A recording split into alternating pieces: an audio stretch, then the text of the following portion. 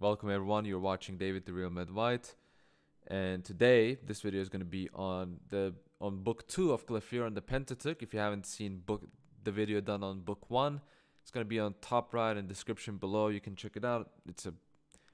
You can check out the playlist itself. The entire video series is going to be a playlist.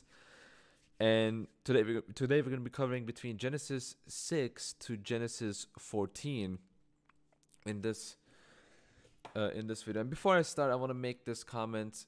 I want to make this one comment because I don't know if it's my YouTube channel in particular or if it's just YouTube in general, but I tend to have really disgusting people appear on my YouTube comments sometimes, and this happened in the part 1 of the video. I deleted the comments so you can check it, but I basically removed that guy. But he basically claimed that I said that spiritually reading something means atheism, something stupid like that. I claimed that I said something stupid like that, basically blatantly lying what I say about the video, what I say in the video, about what I say in the video, which is a strange thing because it's kind of a short video compared when we look into the topic that's discussed. It's kind of a short video and most people will know that it's a lie, but no, I never claimed that spiritual reading means atheism. What I did say is that some people have this understanding of spiritual reading that is basically atheism, right? If you understand spiritual reading, spiritual stuff basically as something non-existent, not real, but is metaphorical and makes sense only in a very vague sense, that new age kind of spirituality, that is atheism. And I think that's undisputable. Anyone that's normal will understand that. But, having made that note, let's begin with this book, with a commentary on this book, I guess. Today, we're going to be covering Noah's Ark and the Curse of Ham. We're going to be covering Tower of Babel. We're going to be covering Melchizedek. And 2 kind of extra things. These are not in the book of Genesis, but St. Cyril talks about this in his book, so I decided to add them in. That's about King Cyrus and Aaronic priesthood being a type of Christ's priesthood. So let us begin with Noah and the ark. So I will be reading Bible verses so you can kind of understand what's going on here. This is Genesis 6:1-4. Now it came to pass when men began to multiply on the face of the earth and daughters were born to them, that the sons of God saw the daughters of men, that they were beautiful, and they took wives for themselves of all whom they chose. And the Lord said, My spirit shall not strive with man forever, for he is indeed flesh, yet his days shall be 120 years. There were giants on the earth in those days, and also afterward, when the sons of God came into the daughters of men, and they bore children to them. Those were the mighty men who were of old, men of renown. Let's move on. Now, this is St. Cyril's commentary on this specific verse. So what St. Cyril says here is, so long as the holy race continued itself to be unmixed with that which was inferior. If you're a lip shit, worrisome. If you're left ortho, which there is no such thing as a leftist orthodox, you should be worried about this. But St. Cyril basically so long as the holy race continued itself to be unmixed with that which was inferior, and while the uncontaminated beauty and radiant purity of godly piety were still theirs, they were to be commended. But when they fell into the love of the flesh, they were drawn away by the beauty of woman into a state of rebellion. For it says that they took wives from all that they chose of the daughters of men, that is, from the daughters of Cain.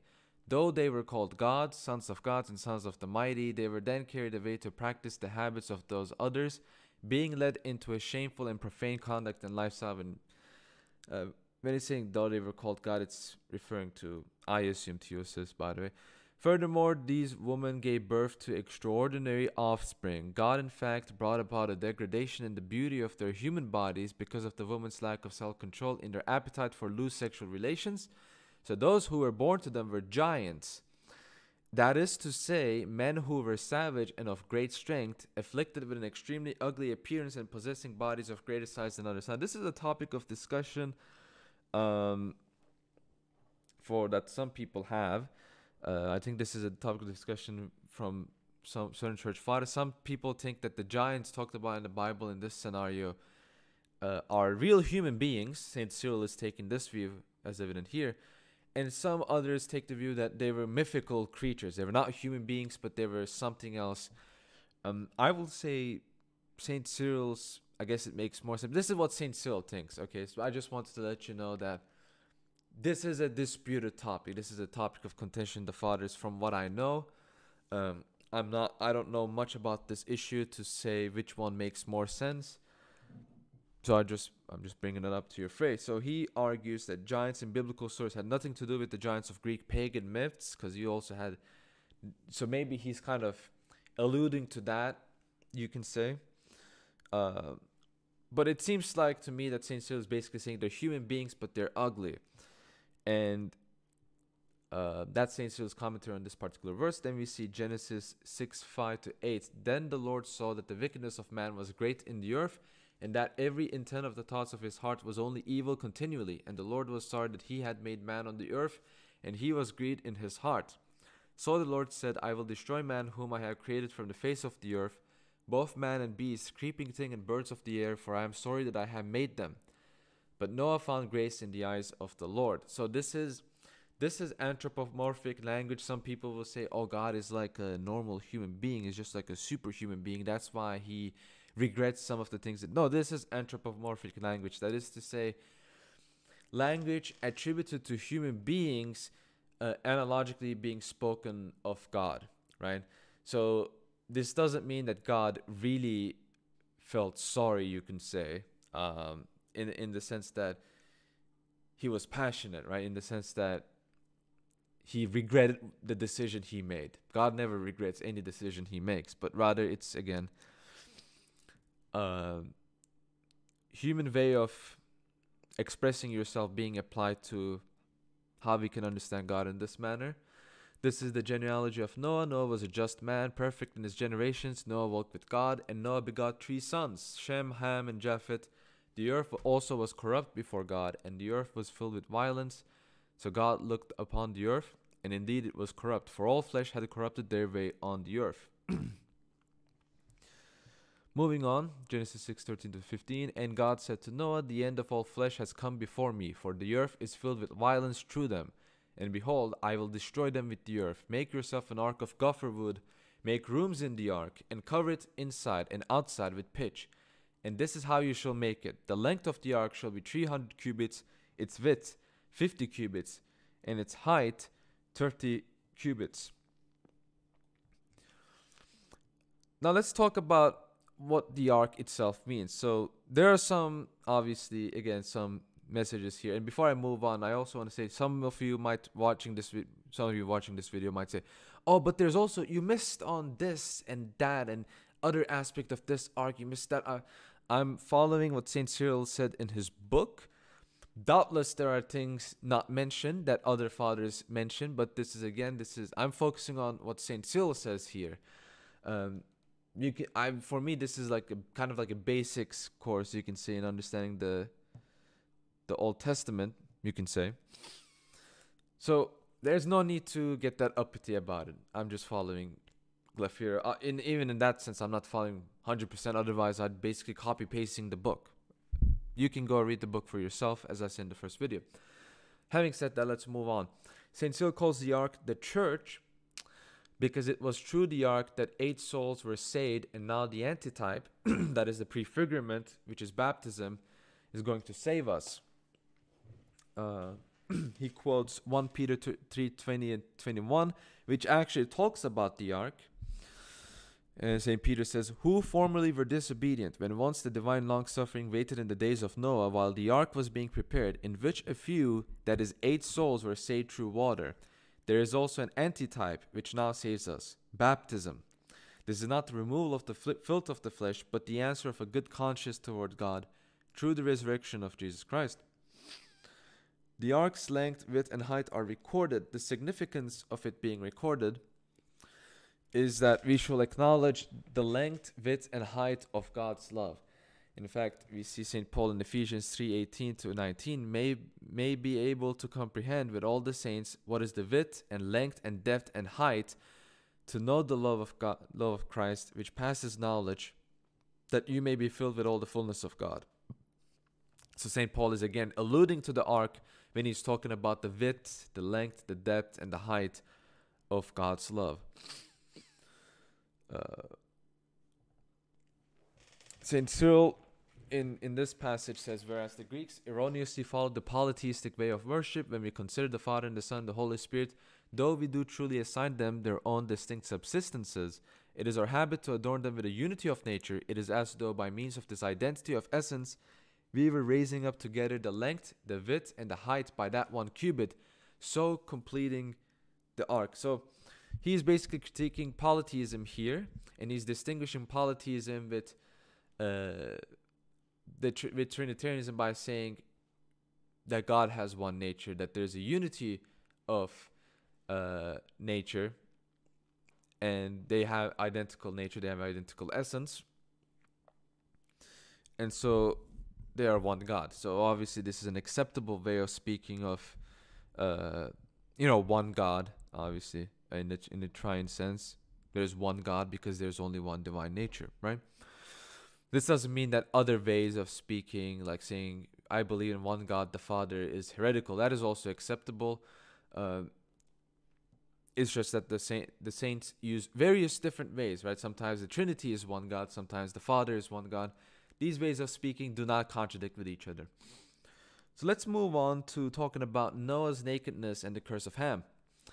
The relevant Bible passage is Genesis 9:18 to 27. It says, now the sons of Noah and who went out of the ark were Shem, Ham, and Japheth. And Ham was the father of Canaan. These three were the sons of Noah, and from these the whole earth was populated. And Noah began to be a farmer, and he planted a vineyard.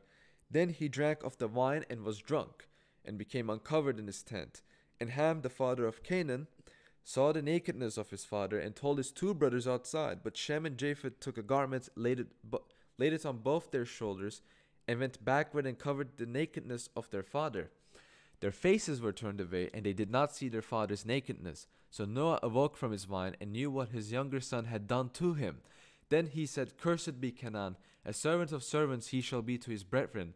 And he said, blessed be the Lord, the God of Shem, and may Canaan be his servant. May God enlarge Japheth, and may he dwell in the tents of Shem, and may Canaan be his servant. So what here is the sin of Ham? The sin of Ham is dishonoring your parents. We should honor our parents. Dishonoring our parents is committing the sin of Ham. Ham dishonored his own father because when he saw the nakedness of his father, this doesn't mean that Noah is completely blameless, obviously, but when he saw the nakedness of his own father, he had two different options. One of them was what he did. The option is to basically call on his brothers, and it is implied here that he's basically making fun of his own father. Look at him. Look at that. He's naked and he's lying on his tent and he's drunk. Isn't that funny? Haha. Don't you see this in the modern world today? People making fun of their own family members. And the second option is the option that his own brothers took, which is to turn their face away from him, pretend it didn't happen, cover their own fathers, not even look at his nakedness, and then just walk away. He chose the first option, and that's the sin of Ham. Saint Cyril talks about this Old Testament event relating to the New Testament. And he says, again, trigger warning to all the leftist so-called Christians who want to pretend to be Orthodox. You are not going to like some of the things that St. Cyril is going to say. So we see a lot of these agitators in this world, complete leftists. They claim to be Christian. They're nothing about them is Christian. They completely borrow leftist way of thinking. And so when you say certain things that a Christian will normally say, they basically call you a racist, Nazi, anti-Semitic, you're a bad, evil person. Now let's read what St. Cyril says here, okay? And by the way, your excuse cannot just be rhetoric. Oh, he's just saying this rhetorically, right?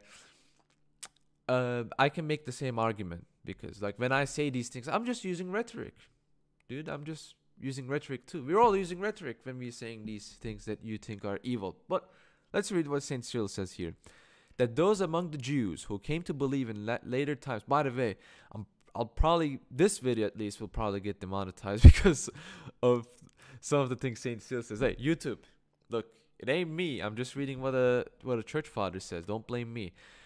In later times will be the first partakers and fellow residents, since they were brought together into a single city or dwelling or home, which is the church.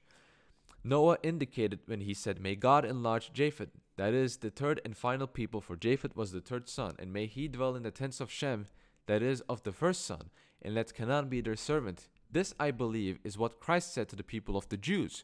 "Truly, truly, I say to you that everyone who commits sin is a slave of sin. The slave does not remain in the house forever. The son does remain forever. So if the son sets you free, you will be free." Here's the trigger warning to your leftists. "For the wretched Jews who mocked the incarnation of our Savior and failed to honor the revelation of him, the revelation given to us from God the Father have remained in a spirit of bondage." So what St. Cyril is saying here is that Jews reject Christ, and that is the sin of rejecting Christ. They have been bondage to sin, like Ham became a slave of Japheth. Ham became bondage to sin. He became as bondservant, as one could say. Just like the Jews became slaves to sin, Ham also became a slave. So the Old Testament event, St. Cyril says here, this particular Old Testament event is prefiguring what will happen in the New Testament, what Jews will do to their true Messiah. Now let's move on with the Tower of Babel, another biblical event, popular biblical event. A lot of misconceptions about the Tower of Babel. You see a lot of stupid views about the Tower of Babel. For example, Richard Spencer basically saying we need to build our own Tower of Babel, which I don't want to talk about him because he's a clown. But what's actually I'm not going to talk about it.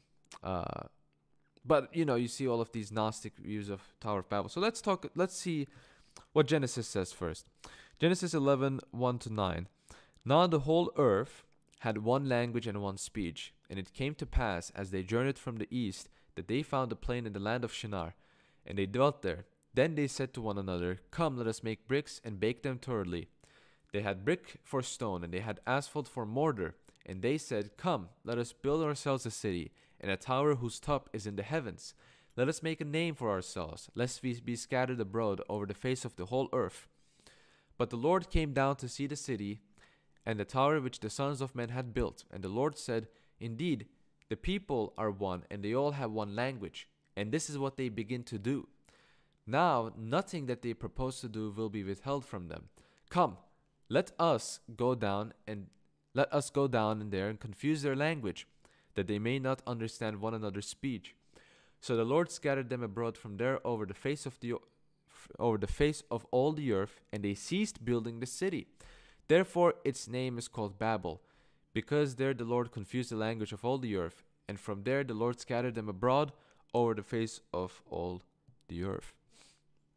Now, before we talk about the significance of the Tower of Babel, here's one of the misconceptions, is that some people think that in this biblical event showing, God is afraid that human beings will ascend to where he is, that they will replace him. Like, you see this is, even if it's not worded like that, sentimentally speaking, this is the view that a lot of people have about the Tower of Babel. This is idiotic. This is completely not true. God is not afraid that people reach heaven. You can say he's afraid, but not for himself, but for you, actually. God confused the languages of the people because had they been allowed to fulfill their project, right, the Tower of Babel, their sin will reach to a point of no return, right? So this is a concept I've talked about in a previous video in my, you could say, commentary. I don't want to call it a commentary, but I guess a reading that I have on the book of Maccabees, you can say, where there is such a thing as a point of no return. And Saint Cyril talks about that concept here. He says God did not want them to be condemned even more. So he prevented them so they don't reach to that point of no return where they basically reach heaven and they experience hell, right? He doesn't want that to happen. So this was a necessary thing, in a sense, that had to happen. And God did this. Meaning that the confusion of language is an act of kindness and mercy. It's not a punishment. This is not a punishment. This is an act of kindness and mercy. This is an act of protection, not a punishment. And here's the lesson that we can learn from the Tower of Babel. Do not do things, do not attempt to do divine things without the blessing and help from God. Don't try to do God's job all alone. Don't try pulling that.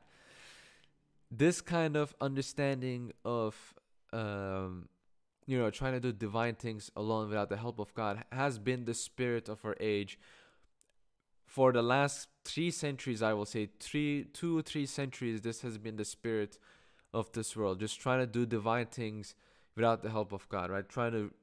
And this is the common thread within all utopian political ideologies, whatever they may be, have this very spirit, trying to achieve a perfect world without God. Basically telling God, I will achieve the perfect world, I do not need you. Most political ideologies today are unfortunately like that. Most political people are unfortunately like this. Obviously, at the time of making this video, there's this whole election shebang going on in the United States. I'm obviously aware of that. I have my own comments, but obviously this is not the video to do this. So now let's look at Saint Cyril's more detailed commentary. So this is again a portion from the book. God confused their very languages, for the things that ought to be done only through the ability and authority of the Maker are not appropriate for any other to do, except for him alone. So the transformation of speech and the increasing of the difference in the sound of words, one might justly and truly attribute to the one who alone is by nature the Maker. Now what happened surely ought not to escape a great deal of ridicule, and fittingly so. For those people suppose, though they did not know how, that they were entirely capable of building a tower out of brick and mud that will reach even to heaven itself. So they serve as another figure, I believe, of the stupidity of the Jews, who supposed that they could make for themselves a relationship with God. In effect, they thought that the way up to heaven was not through choosing to do those things pleasing to God and esteemed by him, nor was it true faith in Christ, but by raising up some sort of tower, foolishly thinking that solely by the bare repute of their forefathers they could attain the highest things. For as they were constantly citing the name of Abraham, and by such earthly repute were building up as it were their own glory, they have ever stood condemned. Uh-oh. Wouldn't it be funny if I posted this on... If someone posted this on Twitter, in like some Normie Ducks group, or like on Facebook or whatever, just this, right? And like just frame it like this. Here's what I think about the Tower of Babel story, and like I just want to talk about my thoughts, and below paragraph I'll talk about the thoughts, and just says exactly what is said here, what I've just read here, and just didn't say this is from Saint Cyril, just said this is my thoughts, right? First of all, that would be plagiarism, obviously, but that's not the point that I'm making here. How many normie docs do you think will look at that and say, you can't speak like that, that's not, you're not a Christian, that's not what a Christian would do. You will have tons of normie docs spurging out over this, right? I'm not wrong, am I? I'm not wrong. You'll definitely see a lot of people going crazy. And then the same person like looks at the comments of people saying this, and then he says, hey, those are actually not my thoughts. That's literally a copy paste from a book Saint Cyril of Alexandria wrote. Here's the book. You can check it out for yourself. And what I'm saying is that oops, I smacked my phone. Well, technology is evil, so I'm just kidding. Technology is inherently evil, although it does cause you to do a lot of evil things naturally. But what I'm getting at here is that a lot of these normie docs are so quick to condemn just because you seemingly have a you know who language. I'll say you seemingly have a you know who language, and they're so quick to condemn. And you speak like that, you're not a Christian. When so many church fathers speak this way. I mean, Saint Cyril is not the only one. There's so many other church fathers that speak of these things in this way. And even if you read the intro of this book, I mean, I think half of the intro is basically trying to do damage control and why Saint Cyril says things like this, says hurtful things about such an oppressed, innocent minority. Obviously, they're a minority, but they're not oppressed, nor are they innocent. Well, you can say maybe they're oppressed. You get my point. Let's read more. Moreover, yet God reproved those who planned to build the tower and divided them into speakers of many languages. And we may say that in a certain way that what then befell them was a declaration in advance of the things that happened to the Jews. For since they had minds set upon greatly exalted matters, through which things they were seeking the way to heaven above, he scattered them among those of many different languages, that is, among all the nations. For being driven out of their homes, they were dispersed from their own lands and cities and became wanderers among the nations, as the prophet said. I also want to note, because people are going to take the opposite extreme view, so I kind of want to prevent that as well. This doesn't mean Saint Cyril or Christians in general hate Jews, but this is kind of like, you can consider this as a big brother angrily chiding his stupid younger brother, you can say, in some senses. So it's not like, yeah, screw those Jews, they're going to hell. No. That's not what's going on here. It's, using heavy language doesn't mean you hate them. And this is kind of the thing in our culture. If you use heavy language, if you call someone an idiot, or if you say they're stupid, if you say they did something wrong, especially in Western culture, it's associated with hating that kind of a person. Even in this Eastern culture, you kind of have this idea, but right. So this understanding is completely not Christian. Using heavy criticism, heavy language with the right spirit is actually not a bad thing to do. In fact, that's precisely what Jesus Christ does. And Christ will be using heavy language to all of us, me, you, every single one of us. He will criticize us very, very harshly. But he won't hate us either. He will love us. That's why he will do that. And that's why St. Cyril is doing these things, to explain to these people, look, if you follow what the Jews did, this is what's going to happen to you, in a way. Moreover, so then, in connection with the tower, the speaking in many languages was a sign of the scattering and the expulsion into all nations. But in connection with Christ, it was a sign of the gathering together into the unity of the Spirit and of the way up to heaven. For Christ has become our strong tower, as the psalmist says, which conveys us up to the heavenly city and unites those upon the earth with the choirs of holy angels. So, the purpose of the Tower of Babel was fulfilled in the person of Christ. It is his tower, and the psalm is Psalm 61:3. I don't know if it's Septuagint or Masoretic, but it says Psalm 61:3 in my notes, that we have reached to the heavens. So you can say that the tower, Christ's tower, is his body, because it's a temple, right? Yeah. So let's move on to the next topic of discussion. Abraham and Melchizedek. This is from Genesis 14:18 to 20. Abraham meets Melchizedek. This is the more crucial part of the verse. Then Melchizedek, king of Salem, brought out bread and wine. He was the priest of God Most High, and he blessed him and said, Blessed be Abraham of God Most High, possessor of heaven and earth, and blessed be God Most High, who has delivered your enemies into your hand. And he gave him a tithe to all.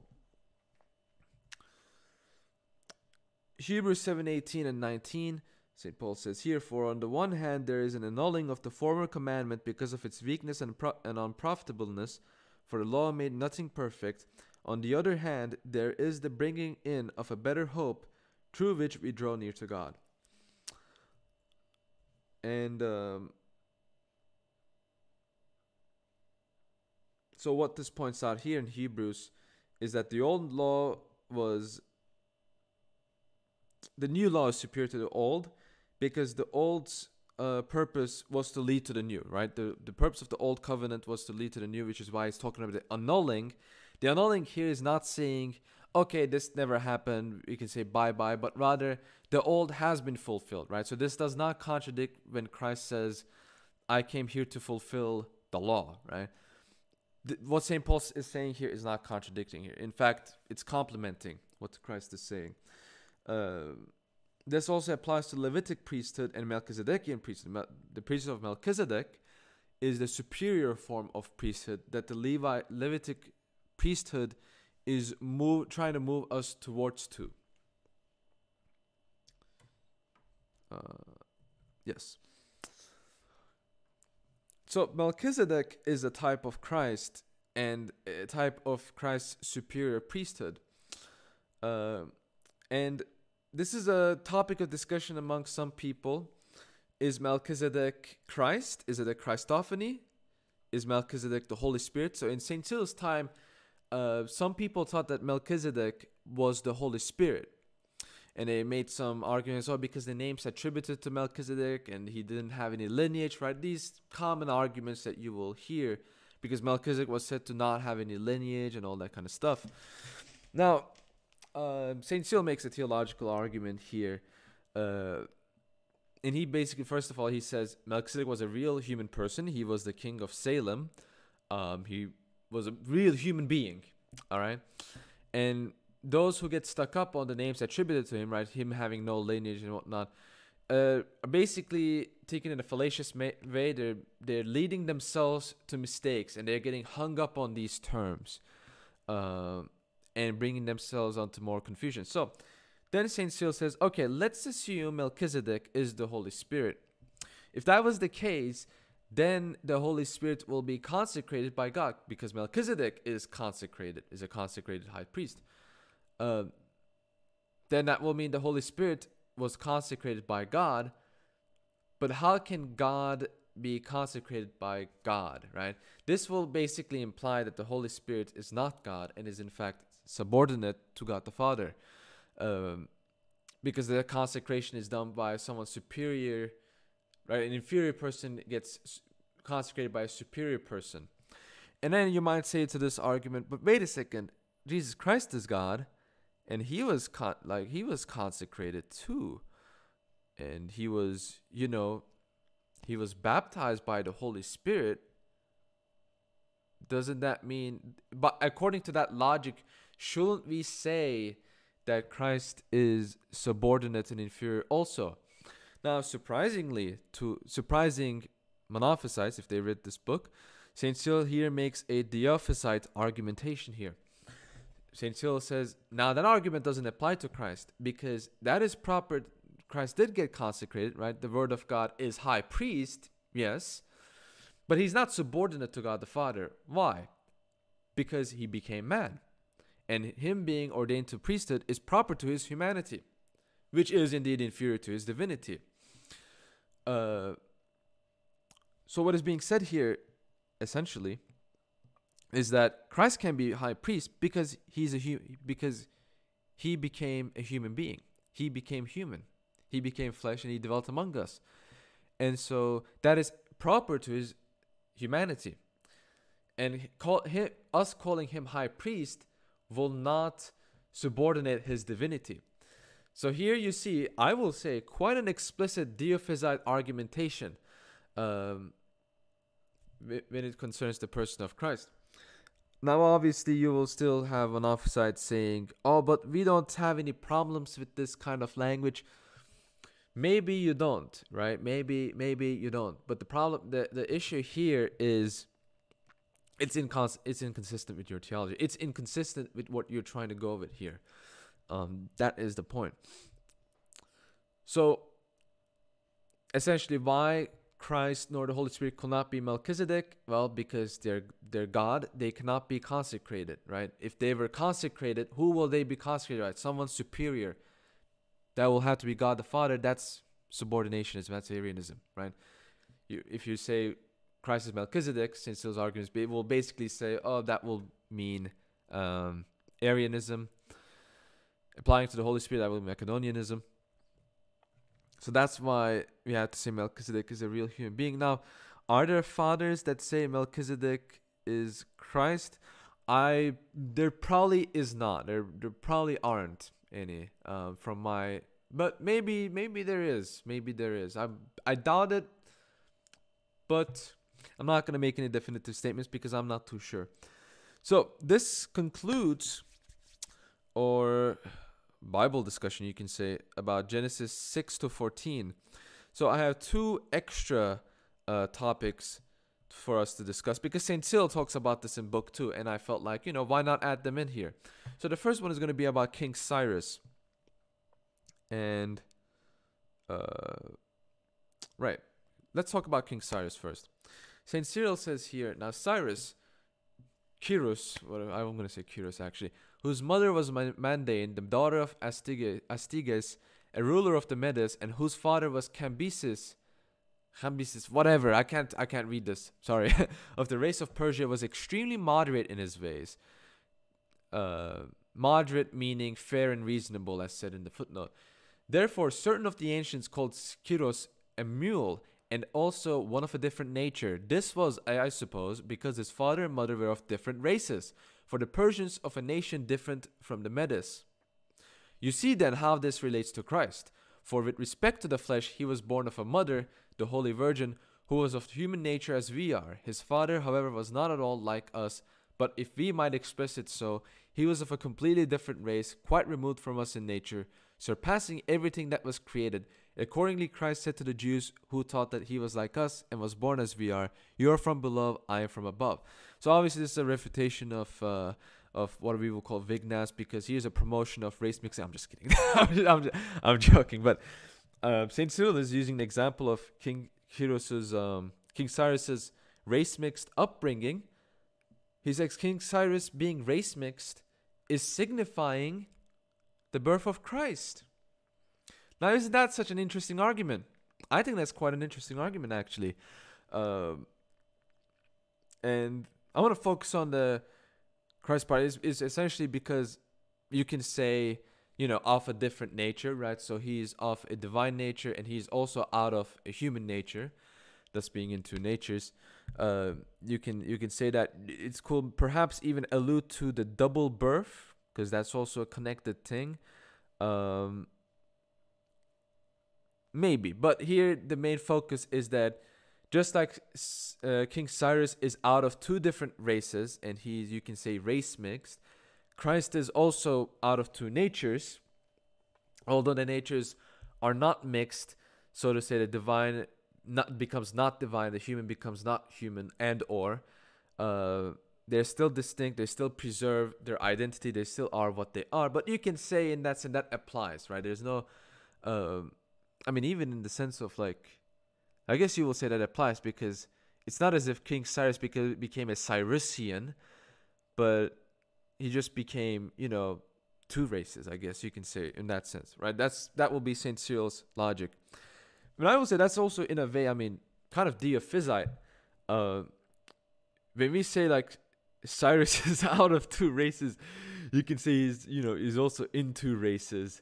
That doesn't mean Cyrus becomes two different people, right? There's no, like, Persian Cyrus and, like, this, like, Median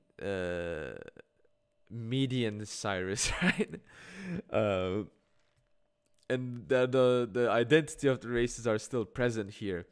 And I don't want to bring, like, this American tier racial We don't need any of that kind of stuff, right? We're normal people here. I turned into a strange guy. We're normal people here, right? We're normal people here. We don't resort to Marxist critical race theory nonsense here. We're biblical, we're scriptural, we're patristic.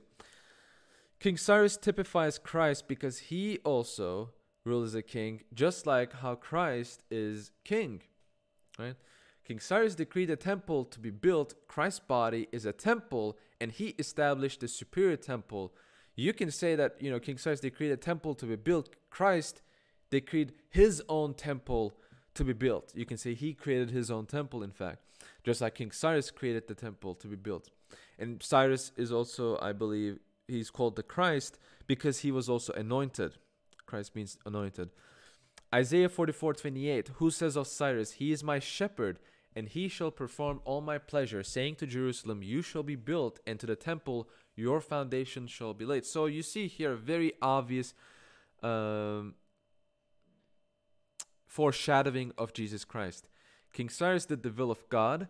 Jesus Christ also does the will of the Father likewise, in a different way. Cyrus does by aligning his gnomic will to God's will, whereas Christ does his Father's will according to his divine nature, and aligning his human will to his divine nature, obviously freely. And finally, let's talk about Aaron and Moses. Exodus 4:10 to 17.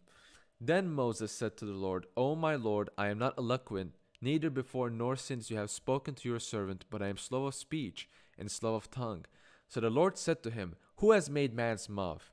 Or who makes the mute, the deaf, the seeing, or the blind? Have not I the Lord? Now therefore go, and I will be with your mouth, and teach you what you shall say. But he said, O my Lord, please send by the hand of whomever else you may send. So the anger of the Lord was kindled against Moses. Again, anthropomorphic speech, don't forget that. God does not get angry. He's not a human being. He doesn't have human emotions. Well, Christ has human emotions because he became man. And he said, Is not Aaron the Levite your brother? I know that he can speak well. And look, he is also coming out to meet you. When he sees you, he will be glad in his heart. Now you shall speak to him and put the words in his mouth. And I will be with your mouth and with his mouth. And I will teach you what you shall do. So he shall be your spokesman to the people, and he himself shall be as a mouth for you. And you shall be to him as God. And you shall take this rod in your hand, with which you shall do the sign. And that reminded me, you see Muslims making the argument from Isaiah saying, God is not a man. And they say, oh, God is not a man. That means Jesus cannot be God. No, God is not a man is saying what I'm saying. When Scripture says God is not a man, it says we use anthropomorphic language for God, but God is not a man, right? He doesn't become angry like a human person will. That's what it means. So Muslims, don't make that stupid argument, please, or I'm going to make a video, top 10 stupid argument Muslims make against Christianity and abuse you and make fun of you. That's actually a great idea. I should make that. Maybe one day. So Aaron the high priest and Christ the high priest. Aaron is a type of Christ because the Levite priests were tithed, but all the Levite priests tithed to Aaron. And only Aaron was allowed to enter the Holy of Holies once per year with blood, who in this way typifies Christ, who died for our sins. So yeah, and that will conclude this video. This was book 2 of Glaphyra on the Pentateuch. Again, as I said in the first video, if you want to read this book in full, you can go buy it for yourself. I will encourage you to do so. It's a good book. And obviously, I'm not going to be covering every single thing of the book because, as I said, if I covered every single thing, I will just have to be copy-pasting the book naturally. So, yeah, that will cover it. Next is going to be on book 3, which I believe is on Genesis 15 to 27. So we're going to be covering 12, 13 chapters, I believe. Lots of different stuff there. Hopefully this helps you out. Again, this is kind of like a beginner's kind of thing. And I kind of do assume that you have at least some scriptural knowledge, some knowledge of the biblical events and what happens there. And obviously, you know, you have to go read the Bible for yourself. You have to go read scriptural commentary for yourself. What I'm trying to do here is, you know, kind of making it easy. At the same time, making it easy in the sense, it's kind of encouraging you to do the same for yourself. You know, take the time to read scriptures, take the time to read what the fathers say. I believe a lot of the stuff said in here is also said in the Orthodox Study Bible as well. So definitely go buy the Orthodox Study Bible if you have not already. And that will conclude this video. So again, thank you all for watching this video. And I'll see you guys in my next showing. God be with you all, boys.